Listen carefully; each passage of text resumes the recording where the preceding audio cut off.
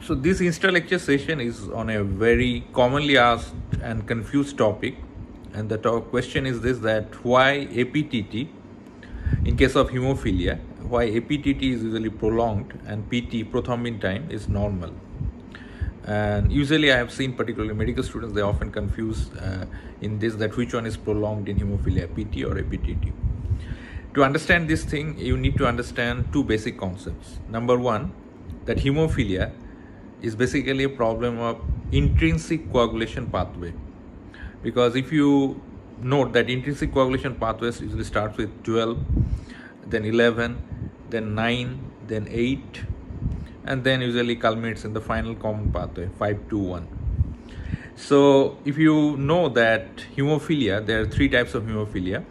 One is hemophilia A, which is due to factor 8 deficiency, hemophilia B, which is due to factor 9 deficiency, and there is a rare variant, hemophilia C, which is due to factor 11 deficiency.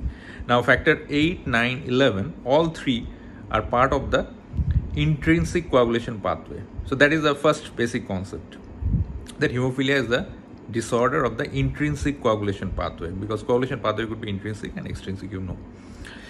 And second important concept is that intrinsic coagulation pathway is measured or evaluated by APTT, or activated partial thromboplastin time, and extrinsic pathway is measured by prothrombin time. So before that, the point number one, concept number one, I told you that APTT, hemophilia is basically a problem of intrinsic coagulation pathway, and intrinsic coagulation pathway is evaluated by APTT. So obviously in hemophilia, which is a disorder of intrinsic coagulation pathway, APTT would be prolonged, APTT would be abnormal, and prothrombin time would be normal, because this is not a problem of the extrinsic coagulation pathway.